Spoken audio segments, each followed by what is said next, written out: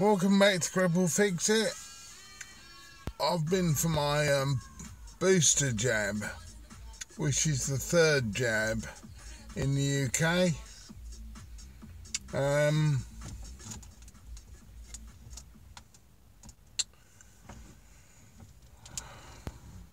Because I'm in a high risk group. I don't know whether that's just anyone over 50 or anyone over 50 who's had a stroke, I don't know. Anyway, got there, parked. The disabled parking space that the bloke tried to send me to was the furthest space from the building, which I thought was quite strange, and so did he. So I didn't park there, I just parked nearer the building. Got out, went in, straight in really, didn't make an appointment, dead easy. Then the nurse came in, went in my little cubicle, nurse came in, couple of questions, am I on blood thinners, allergic to anything, that kind of thing. And then it's the Moderna jab I had today. I had the AstraZeneca for the last two. This one was the Moderna one. She said you're going to feel a slight prick. Well, I do generally anyway. She pops it in, didn't even feel it, done. Then I had to sit on a chair for 15 minutes. And I'm interested to know, because I don't know anybody who's had a problem straight away. I know a couple of people who've felt bad the next day or later on that day. But I want to know if anyone has expired sitting there for 15 minutes. And if so, what did they do about it? I couldn't wait 15 minutes, I waited about 10. And it's now been about an hour. And I'm still here. So I don't know what that's about. On the first jab, it was in a different place. And they were, I wasn't allowed to park out the front because that's reserved for disabled people. So I went round the back. I had to walk just a short distance round the corner into the place. Same thing, dead easy, didn't feel it, all done. Sat down for, well, that was only 5 minutes. I couldn't be bothered. I can't see the point in sitting there for 15 minutes. Well, yeah. I don't know, it's probably if you're driving or something and you feel a bit queasy or, I don't know. Anyway. So I had to go out to the other entrance because they didn't like you mixing on the way in. So I went out the long way, trundled, and I'm hobbling around like this, hobbling around, side of the building to where the queue is, where the people are coming in. So I'm going past them anyway. I suppose it's outside then, isn't it? Which they say is less dangerous. So I'm hobbling past the queue. Nice. So I decided to crack a funny because I thought, lighten the mood. Everyone's looking quite anxious. And I said, going past. And the couple of people working there said, hello, sir, you all right? Yeah, I said, yes. I said, I was all right when I went in. Now look at me. No. You could see the people in the queue looking quite concerned. They don't think it went down very well. So I learned from that, didn't bother cracking another funny at all. Because I don't think people are up for a joke at these things, are they? Don't know why, really.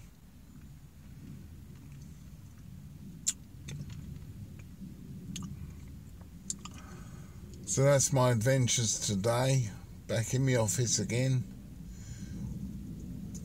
Got some videos to put on. I'm having problems with... I want to occasionally add a bit of music, which is, I think, appropriately funny to whatever I'm doing, or whatever the video's about. So I keep picking music that's really old. And last night I thought I'll pick that one and I'll upload it. I uploaded it this morning just to see if they, on the checking algorithm, whether it picks up again that I've got music on there that's copyrighted, and it did. Well, I don't want to tell you what the video's about, but the tune was the theme song, or the theme music, to $6 Million Man. Well, in the UK, well, I haven't seen that since the 70s, because it was pretty bad then. So they haven't bothered repeating it. So what I would do by putting that in, if I get to the stage where any of my videos are making any money, that they'll give the advertising revenue of that video to someone involved with the $6 Million Man. I don't quite understand. Like medicines, you have medicine, you have a period of time, something like 10 years, I'm guessing at 10 years, it may be more, where like Viagra, for instance, it came out of its copyright, or whatever they called it, marketing period of time, and then anybody could make it. Of course, everyone was laughing with that drug, but people were making it before, I'm sure, by the amount of emails I got. So that the music has no time limit on it. So, like I said the other day, I put music in that was 50 years old at least. The blokes who wrote it are all dead, because I checked. But I'm assuming their great-great-grandsons probably sitting there grabbing all the revenue from it. But it's not a video about the music. The music just added to the video. So I'm not going to pick any music from copyright stuff now, because it's pointless. I'm making the content that people are watching. It may have a bit of music in it, or may not, but if it has music in it, I won't get any revenue from that video. Does that seem strange? I can understand it if someone wants to put on, I'll tell you what I'll do, I'll put Adele's new single on there. And because one, she's alive, two, she's working in that industry, and that's how she makes her living. So you're taking money off of her. With a $6 Million Man. Honestly. I know you can get copyright-free music. But they're mainly made-up bits of music. People have done it themselves privately. And, the musicians just put it on there for fun. And you can use that stuff. You may have to put a credit to them. I wouldn't know the credit. I would credit music provided by the $6 Million Man.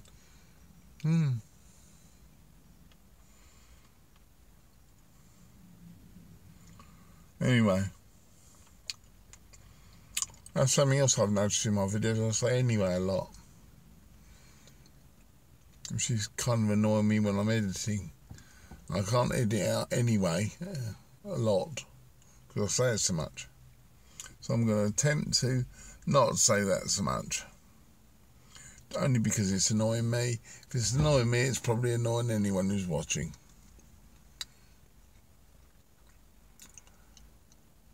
See, I would have said it then. So if anyone's got any ideas on this copyright fiasco, could you please tell me, because I'm just a bit perturbed by it.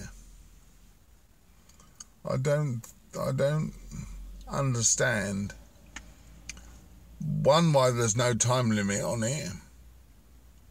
Something that's 50 years old, you would have thought. And also, how do these guys have YouTube channels dedicated to say, I'm purely guessing it, but it's only because I've seen them. So something like, Star Trek, clips from Star Trek programs or films. That's all they do. Nick a clip, stick it on, and say when the Klingons attacked the Enterprise in Uba Juba, whatever. They're playing a clip from a film that's still available and still played on television.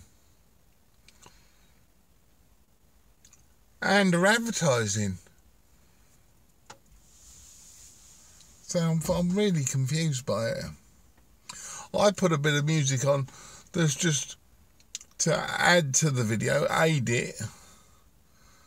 It don't really matter if it's not on, but I just thought it was a bit funny. And you're getting nobbled for it.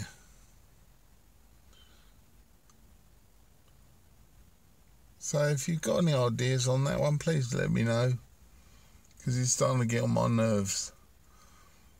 And I've looked at the copyright-free music, and it's great if I was like hiking or climbing a rock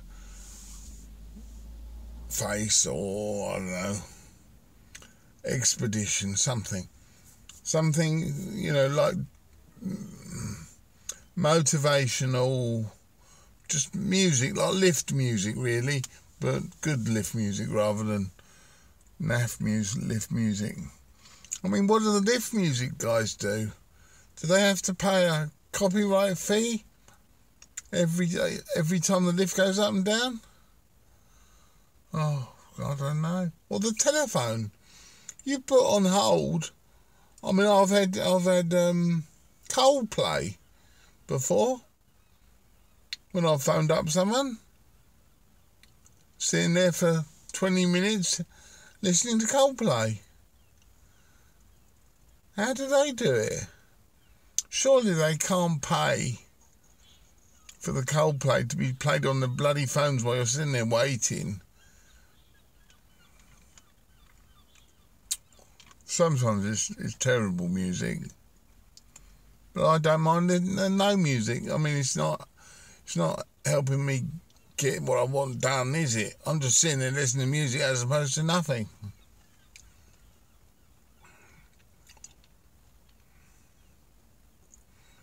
I'm bloody sure they don't pay for that. Call centre in Delhi or something is not going to pay copyright for a music track on their phone, are they? So I might be worrying about something that, well, I don't know, because it comes up, it says, copyright detected. Any fees from this video that you make will be passed on to the copywriter. I bet they aren't. Well, not all of them anyway. If I play a modern song, a new song, or a song like that, I can understand it.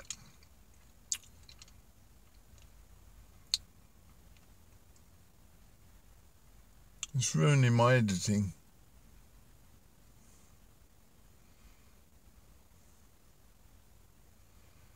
All my ideas are then getting trashed. Oh, I won't put music in, which is a shame, because sometimes I think it's quite funny. I'm not picking tracks just for the hell of it. I'm picking tracks which are appropriate to my situation. I suppose you're wondering what a $6 million man has got to do in my situation. It was kind of ironic.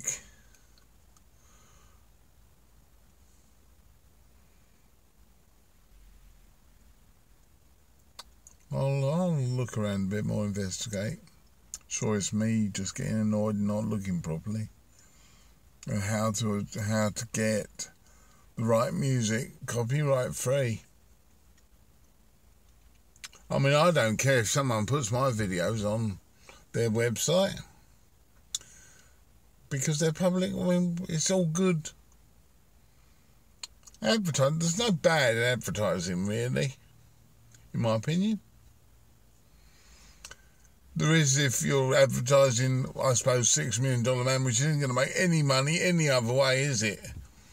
Terrible program that was in the 1970s, which I quite enjoyed when I was 7. But it's so dated.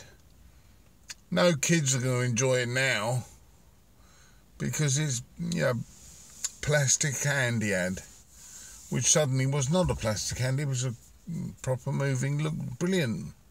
And he could lift a car with it, which even then I did struggle with the concept, because it don't matter what your arm can do, it's still attached to your shoulder.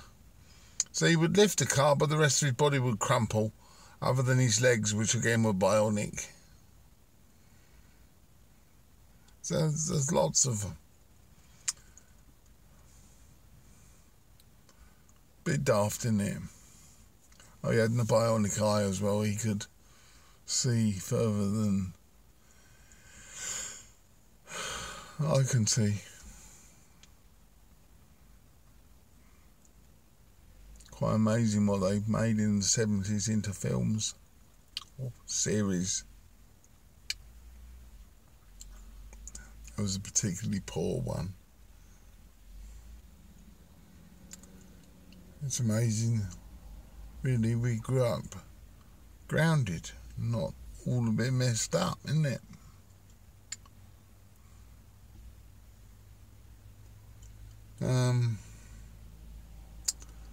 Right, I think that phone cut off again at 17 minutes. I was just about to say cheerio. The next video will hopefully be a repairing video,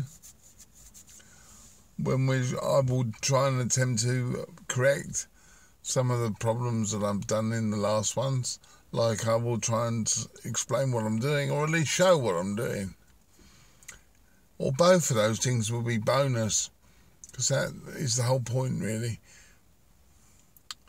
We'll see how we go. Cheerio.